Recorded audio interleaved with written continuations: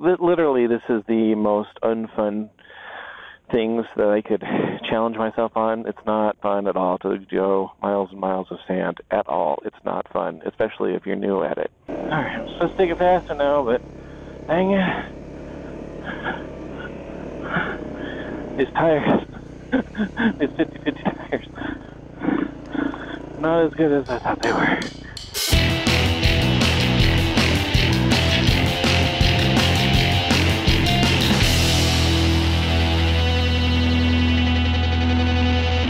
Alright guys, I'm at Wildcat Pass again. I'm just screwing around back here. Need to find some privacy to let off a little bit of fluid. But anyway, I am out here to hit the sand. I'm here to hit Cave Creek Wash. Now, there is a wash right here that ultimately gets to Verde River. Probably joins, I think it joins with Cave Creek Wash, but it isn't the same. I'll show you how to get to the top end of Cave Creek Wash.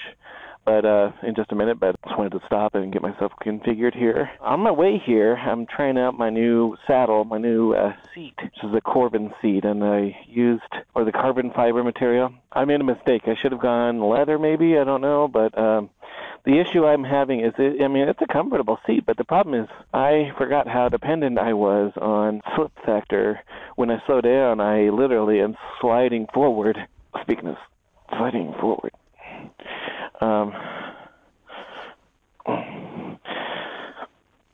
And I guess in the future, as I use this saddle, I had to really pinch my knees against the gas tank to keep from literally sliding right into the handlebars. So I don't know. Maybe I'll find some kind of sticky gel or something like that to put on that. I don't know. If anybody has any ideas, let me know. You might be able to see.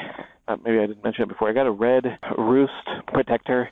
This one's a little better. It's got, can't see it, but it's got side protectors on it, so that, cause that's how I broke my rib last time I injured myself. So this should be better. It is very warm in here though, and this is very nice, and that means it's also cushy. It's got some cushion. Whereas the other one I've been wearing all the time, that gray one, it's just plastic that goes right over. Anyway, so Cave Creek Wash. Let's head on over there, and I'll show you how to get there if you're in Arizona and you want to go check it out. Okay, guys, here's Wildcat Pass. This is the Bartlett Lake Dam Road, I guess it's called. But just keep on going down this road. Wildcat Pass is down that way. About 2 miles or so. Peaches for me. Millions of peaches, peaches for free. Millions of peaches, peaches for me. Millions of peaches, peaches for free. Look out! Camp Creek Wash. See that? Camp Creek. And here we go. And I like to go just a little bit further ahead and look at these signs.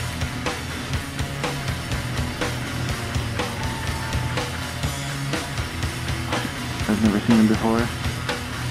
Alright, got it. Millions of peaches, peaches for me. Millions of peaches, peaches Okay, guys. So this is Camp Creek Wash. peaches for me. Millions of peaches, I'll stop here and talk a bit. So today, literally, this is the most unfun things that I could challenge myself on. It's not fun at all to go miles and miles of sand at all. It's not fun, especially if you're new at it. What I want to do is get better at it, and the better you get at sand, especially as you start to get in shape, the more fun it gets. I'm not there yet, but I'm getting there. I'm actually starting to hate it a lot less than I used to. But that's because I'm building up muscle memory. So this is Camp Creek Wash. It goes about 14 miles down to the Rio Verde River, which is the river that comes out of Bartlett Lake. I'm going to go ahead and go down all the way, and if I have the energy, I'm going to come back up. And if I still have any energy left, I'm going to go down again. I don't know that I'll have energy going down the first time, so we'll see what happens.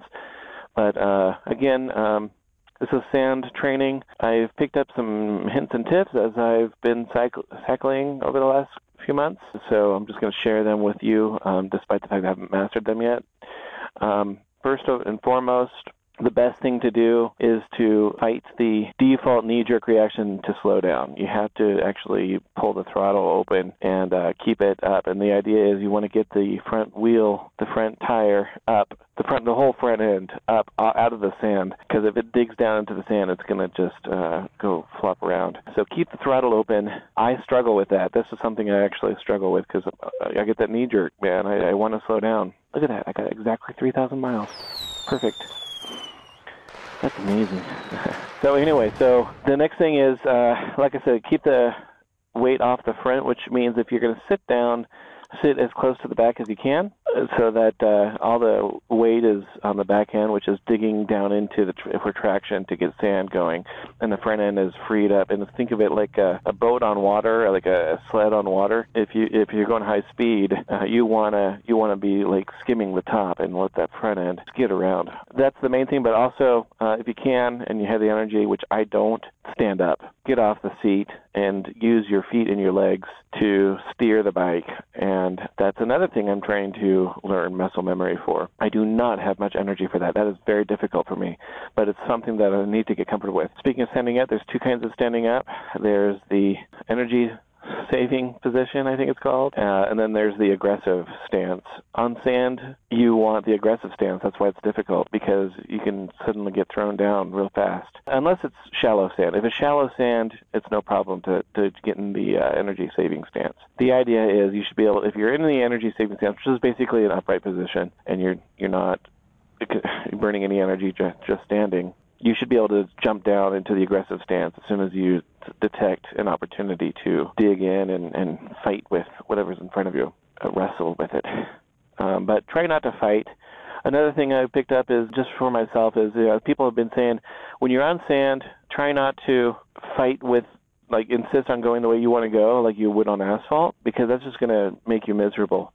Instead, let the bike go where it's going to go. Tell the bike where you want it to go, but let the bike go where it's going to go. It's like a bratty 12-year-old kid, Discipline it, but don't force it to the point that you end up hurting it or yourself. So if it wants to go left, let it go left, and then keep trying to nudge it to the right, which really that means don't hold on to the handlebars as tight as you can. Get rid of that death grip, which is really difficult to get rid of when you're first starting out, which I'm starting to loosen up. But instead, like, literally loosen up.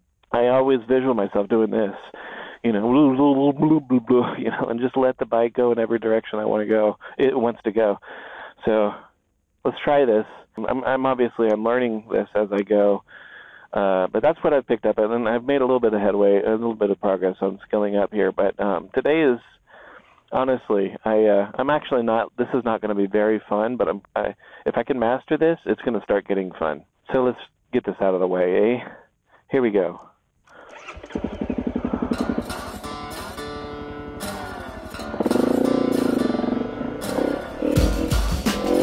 I'm standing up right now.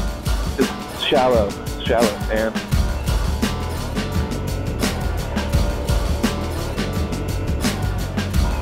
And shifting is also difficult. In the time of chimpanzees, I was a monkey. Butane in my veins and a mouth to cut the junkie with the plastic eyeballs. Spray paint the vegetables, dog food skulls, with the beefcake pantyhose. Kill the headlights and put it in neutral. Stock car. This is scary. I'm telling you what, it is scary. Okay, so far I'm not doing well. I've gone slow. I'll tell you what, it's scary. I mean, I need to warm up.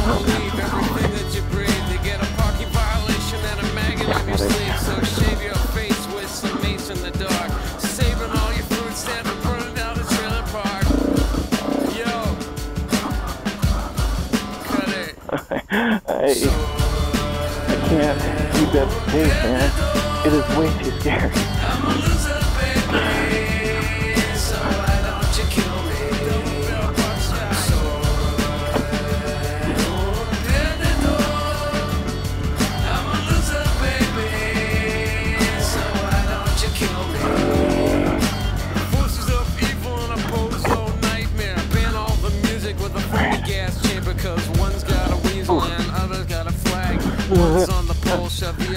choosing the middle line, that was dumb. The daytime crap of the folk singer slab. He hung himself with a guitar string, a slab of turkey neck, and it's It is really hard to convince myself to speed up instead of slow down. relate. Trade the cash for the beef, for the body, for the hate, and my time is a Is it piece of straight or wax. right? I'm Falling gonna on go a termite. I was choking on the splinters. right. Oh yeah, by the way, Camp Creek Wash is also called the 413. FR 413.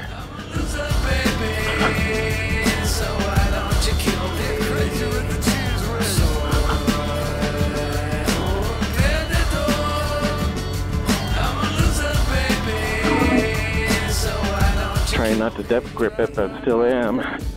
All I can do is nod my head. Yo, bring it on down. Inside again. Boy, this is the scary stuff right here.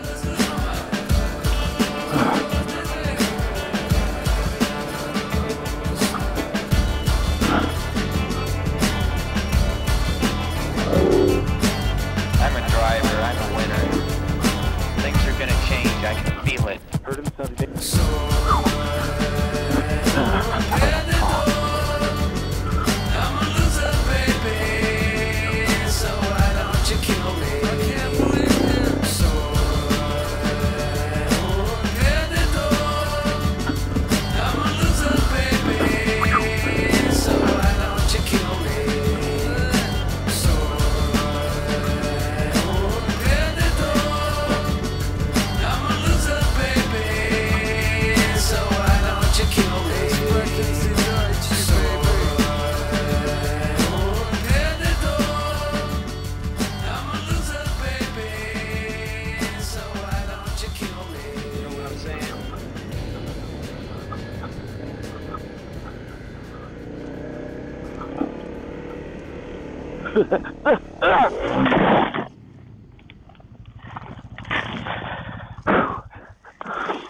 Had to fall.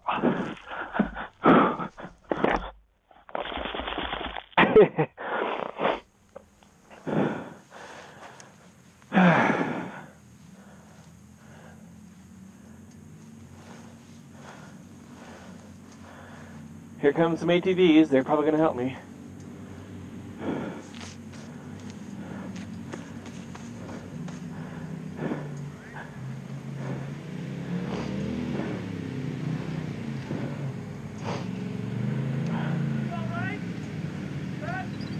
Yeah, they're kind enough to ask me if I'm alright.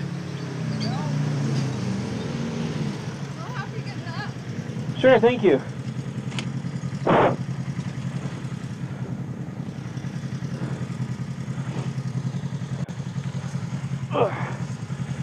I'll do this then because you have gloves on, and just be careful on the mud part.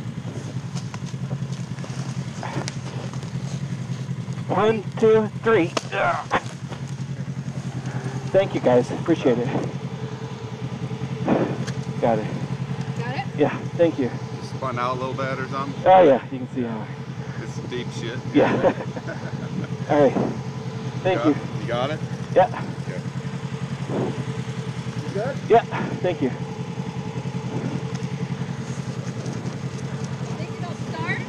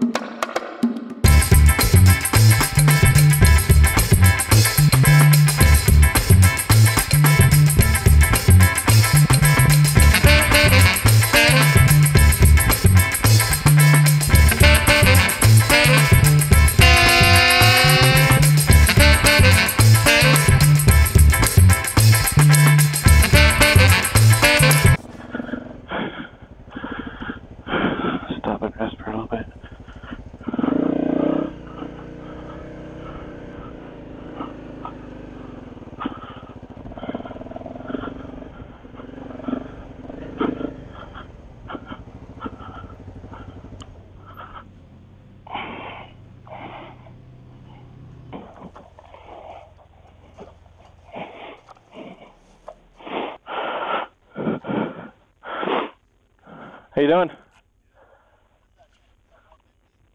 What's that? The bike? CRF 150L. It's a dual sport. 250. 250. Yeah, it's just a little putter. Heavy putter because it's a dual sport. Oh, boy. I'm a new rider, so I'm out here to train on sand miserably. So you got a pretty legit setup here. What's that? You hold your phone and speedometer, everything. How do these tires do in that deep sand? They're 50/50s. A little sketchy. So they're not very good for sand. That's what I would imagine. But they function. You get where you don't have much traction. It's you got to work for it a little bit with those tires. I bet. If it recently rained, they're awesome. But it didn't. Yeah. So they're not. I was out here with like 10 buddies, and my clutch, like I could just starting to slip. It was getting hot, and we made it here, and then my clutch just like totally like fried. Like my bike won't even take off, so my clutch is completely gone. Luckily, it was here, so we have like a designated spot that a truck can easily go to, versus when we were like 10 miles in there and braking there, that would suck. I just bought that thing like last week. That bike that I just got there. Yeah, I'm pretty hard on my clutch. Sand. I'm surprised I haven't lost it already. Sand will do it. Sand will go through a clutch for sure, but yeah, this is a cool bike. What year is it? It's 16. A 16. This is a good bike to start on for sure. Yeah, this sand's kind of tricky a little bit. Yeah. Yeah, I fell already. I mean, once. It's a little tricky. Like you're like kind of have to kind of move around on the bike and keep like an outside edge, like keep your elbows up, and just because it's sand. Well, or go like me and duck walk it. I have to do that in some spots way back in there too. There are like the canyon walls and stuff. Yeah, I'm not confident enough to be able to just use my feet to steer. You're out here by yourself? Yeah. It's kind of ballsy. Yeah. My name's Colin, by the way. John. John, nice to meet you, John. Nice to meet you. Next weekend, I'm going to California to get some professional dirt training. Dirt training? What do you mean? Dirt bike training. Where's it at? What's the deal with it? It's a company called Moto Ventures. Moto Ventures. Okay, I've heard of them. They do things like down the Baja. Like they'll go and they'll take people down to Mexico and rerun the Baja 1000 and stuff. Yeah, they might do some tours like that, but this is just a 5-hour dirt training, to teach you about sand and hills and that sort of thing. I probably won't learn a lot new, but at least I'll know that I learned right. Yeah, it's good to have like a good if you're going to ride a motorcycle, have a good foundation underneath you of like a skill set, and just always kind of keep in mind and practice basic techniques to be safe, efficient, smooth. Well, this guy wrote the most popular dirt bike skills book on Amazon. Okay. And the highest rated. Very cool. Yeah. Right on. Well, that sounds like that'll be a fun deal. Yeah. Hi, how are you? Good. Is this the line? No. Okay. We're just hanging out. Okay. Although there's someone coming out. I can't go back, man. I'm beat. How much gas does the thing hold? Gallons? 3 gallons? 3 gallons with the upgrade. Stock, it was 2 The gallons. seat's like this stock? Or No. New seat. New seat. New seat. The thing is bitching. What's that? I said that little bike is bitching. I would totally ride that. It's fun. I don't know. It's versatile, but it doesn't do so versatile on technical dirt. You have to just carry momentum. A small bore bike, you have to ride it a little different. Like that's a 500 two-stroke, like a 125 two-stroke or an XR 250 or this kind of bike. Through a lot of the sand, you have to keep your speed up, carry momentum, because it doesn't have the power. Like if you like all of a sudden try to slow way down into a turn and then try to power out of it, you don't have power just to take off. Like you gotta carry momentum. You just gotta practice. Sounds like you're going to a clinic. You're driving all the way to California for that, huh? I got a bed and breakfast all set up and everything. That's sick. Right on. So you got a pickup truck, just load this thing up and haul over? No, well, I'll probably haul it on a trailer. Okay. Right on, man. Good to meet you.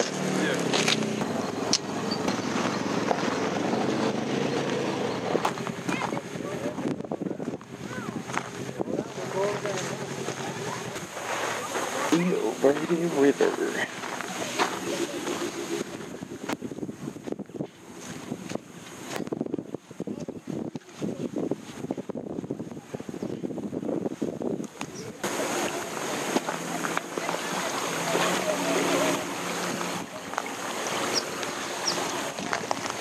One other thing, guys, is about the sand is if you want to get good at it, be light, be lightweight. Don't be a fatty like me. Be thin. Fat people dig into the sand. It's sad, but true. All right.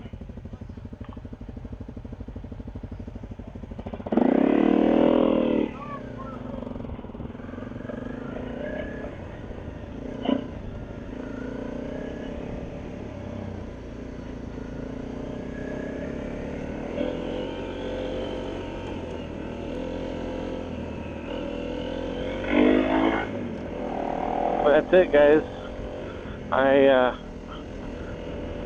I'm out of energy. I can't do it again. I was hoping to do it two and a half round trips, but I can only do I can only go one way down. That's it. I think after that, I just don't want that heavy a workout right now.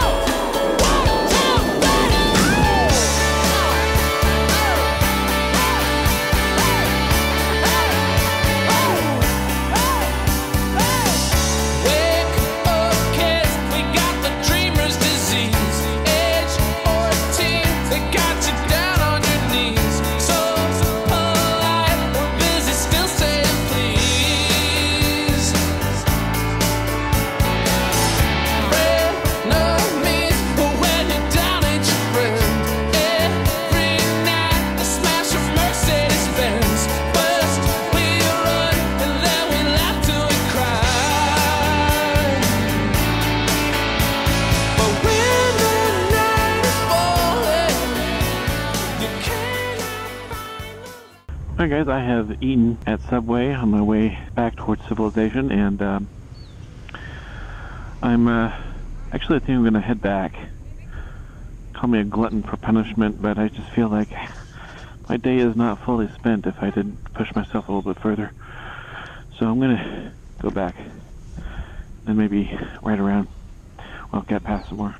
Alright, if you want to take Camp Creek Wash the other way, like on the bottom side, which is probably what some people would consider the normal way, take it from the river and then go up the wash. The way to get there is take Dynamite and just keep going east, and Dynamite will turn into Rio Verde Drive. You get to a T intersection, you turn left. Needle Rock Road is where you want to go.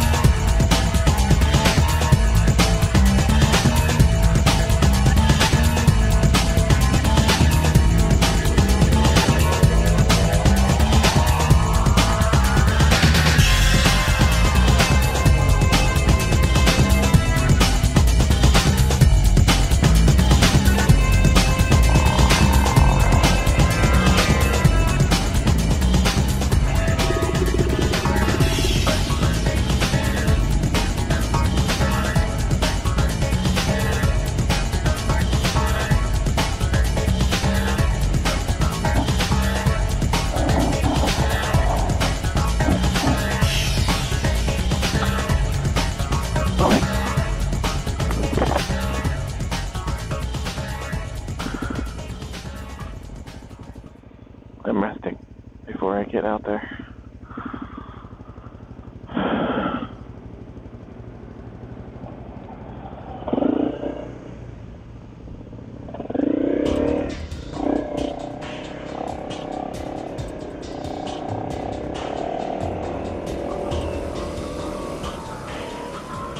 Funny. That didn't bother me nearly as bad as it did when I arrived.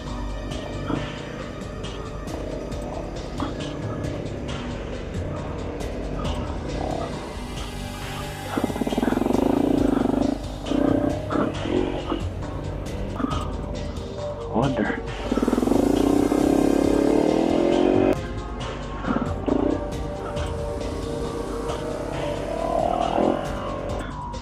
I'm beat already. Alright, I'm supposed to take it faster now, but dang it. It's tired. It's tired. Not as good as I thought they were.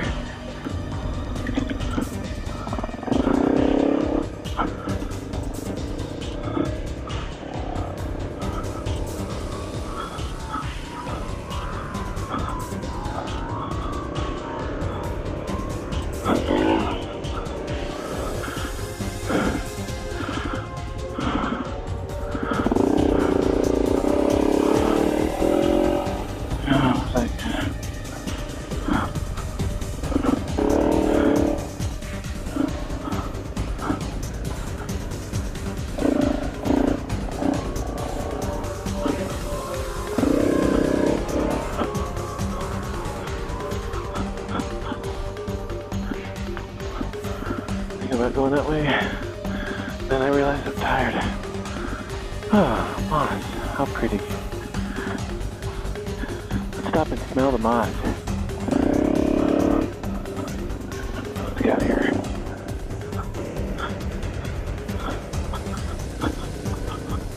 Ah. I can hardly see.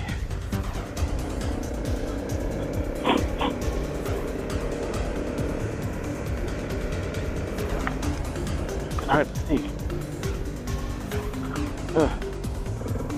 Can't see where I'm going. Like, if I look down, I can see straight down. Where am I going? Let's go that way. And my GoPro ran out of juice right about here. I didn't get to record the best part. I did make it back. I did not fall again. But I also managed to get, I went over to Wildcat Pass and rode the trails again a little bit for about 5 or 10 minutes.